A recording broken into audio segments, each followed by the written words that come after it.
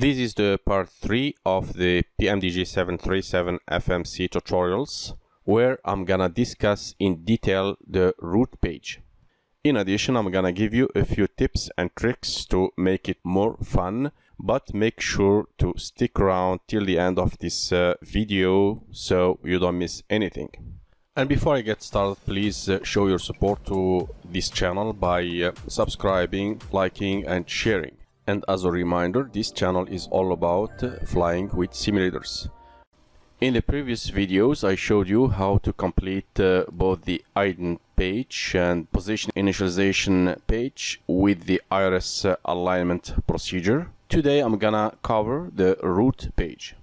Since I've already put my departure airport identifier in POS-init page here below reference airport header, FMC will copy that automatically to my scratch pad as I select the route page, as you can see here.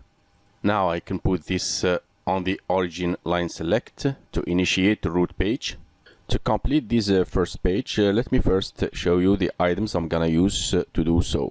As usual, I'm gonna use my operational flight plan generated by SimBrief. If I open this in the first page, here I got my departure and destination airport informations from CYQM to CYUL, and my ATC call sign is FSS 777.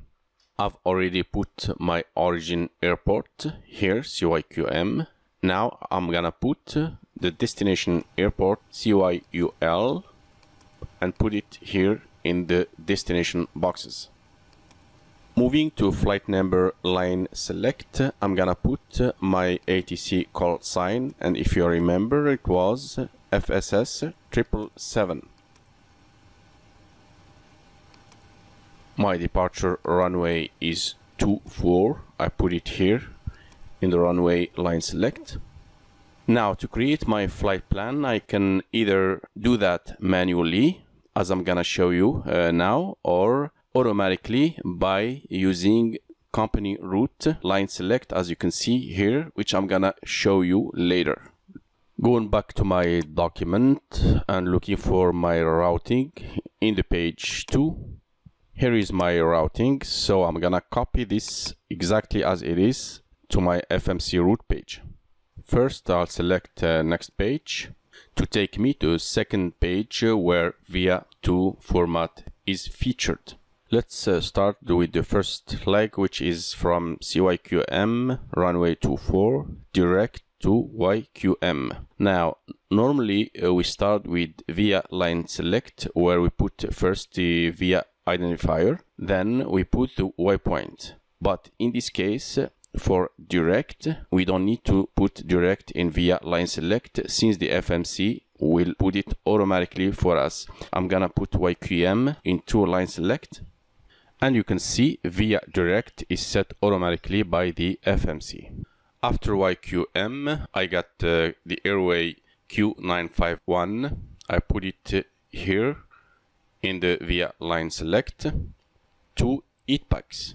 Now, when you see waypoint is followed by an airway, we can simply enter the airway here, and the FMC will figure out the airway's intersection waypoint. For instance, you can see if I put Q864 airway in a VIA line select here, you can see that the FMC will put EatPacks here in waypoint boxes for the previous segment. Then via Q864 to BMEC, then direct to Mazdu. After Mazdu, I got here Ambri 1 standard arrival, so it's the appropriate time to go to departure arrival page. Then I select departure for CYQM. The runway 24 is being selected already during the route initialization. And for the standard instrument departure, I select CYQM5. Now I select index to go back to departure arrival index page. I select arrival for my destination airport CYUL.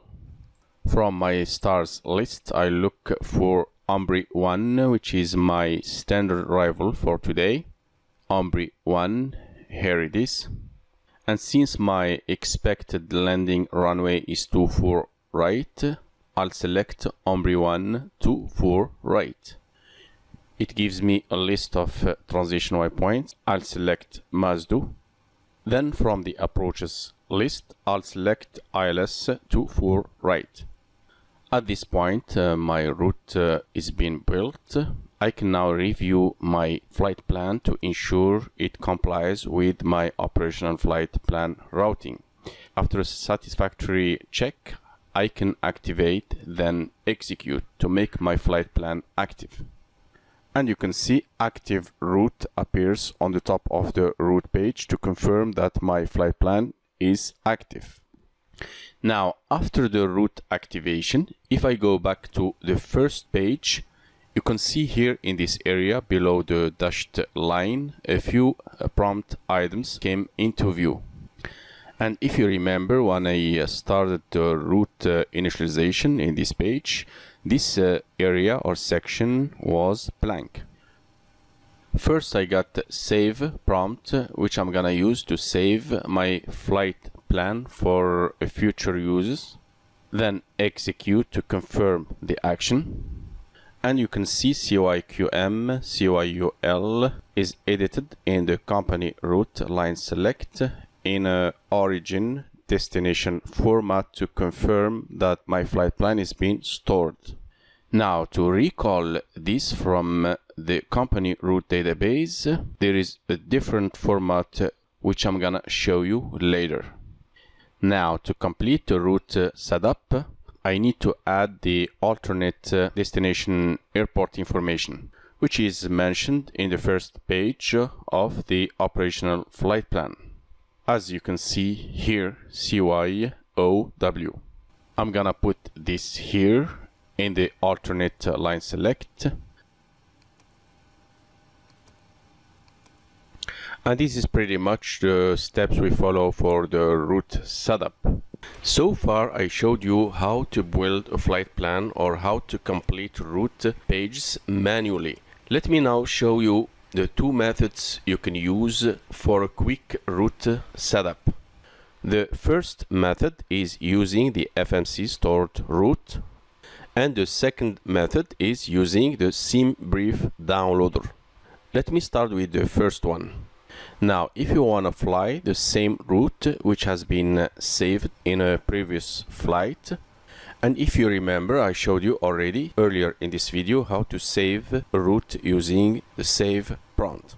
When we save a route from a given origin to a given destination for the first time, FMC will give a company route in an origin destination format with a sequence number starting from 001. You can see here my route page 2 is empty, which means I didn't enter a flight plan yet.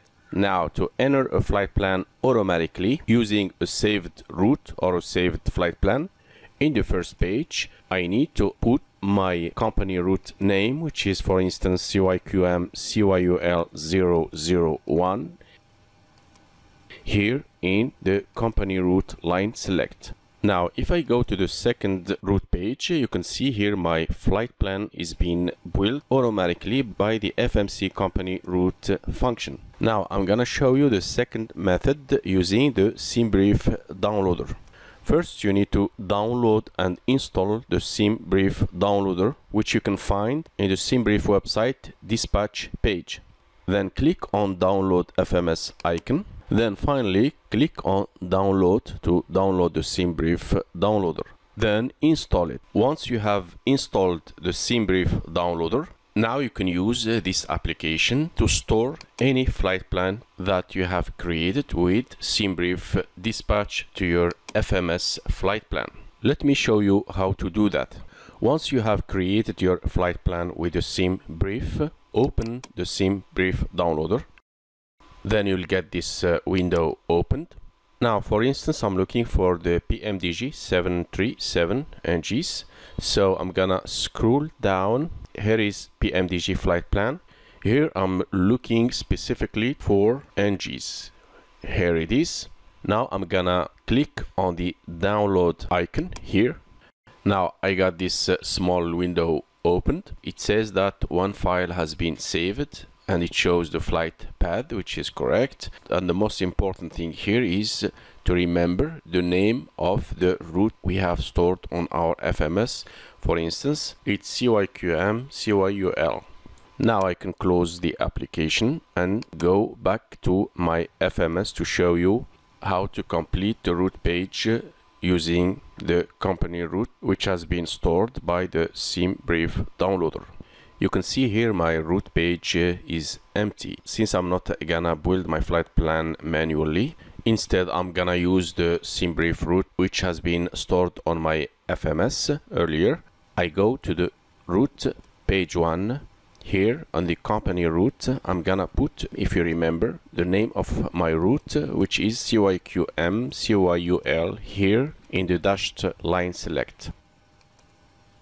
And finally, you can see my route is being set automatically by the company route function.